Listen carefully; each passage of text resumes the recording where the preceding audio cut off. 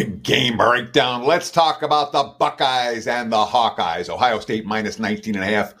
Total of 45 against Iowa. This one on Saturday in Columbus. Looking at the free Wager Talk Live odds screen.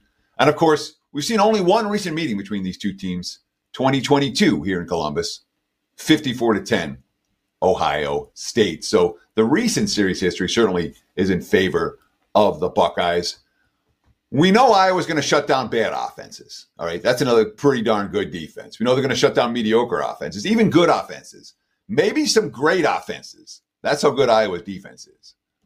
But there's about half a dozen teams in college football of NFL caliber offenses. You know the teams, Georgia, Alabama, blah, blah, blah. Ohio State's on that list. And I don't think that Iowa's defense is good enough to shut down the truly elite offenses. Will Howard's averaging, 9.9 yards per pass attempt. He's only 2 interceptions. Jeremiah Smith, Emeka Buga, Carnell Tate, they got 54 catches between them. Their top two backs, both averaging more than 8 yards per carry. They faced a real defense last week in East Lansing and shredded them. Yes, there's a road trip on deck to Oregon for the Buckeyes. But the Big Ten is all about marquee matchups this year. And under Ryan Day, the Buckeyes have not really had a look-ahead problem. And this elite offense is clicking 38-plus in all 4 games. Before I talk about Iowa, I do want to let you guys know about 2 great offers right now. First, 7-day all-access pass, $77 at wagertalk.com. Any capper, not just me, anybody. Great opportunity to get on board. Don't buy a play, get a package. See what we can do for you for a week. $77. Great opportunity to get on board. Just visit the website, wagertalk.com, or my page, wt.buzz/TC. And of course, the Gold Sheet, which has been around since 1954. It's just $5 this week. Easy download. Check that out at wagertalk.com as well.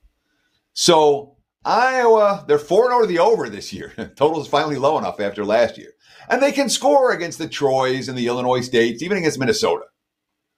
But Cade McNamara, only 5.9 yards per pass attempt versus that level of competition. 3 touchdown passes in 4 games.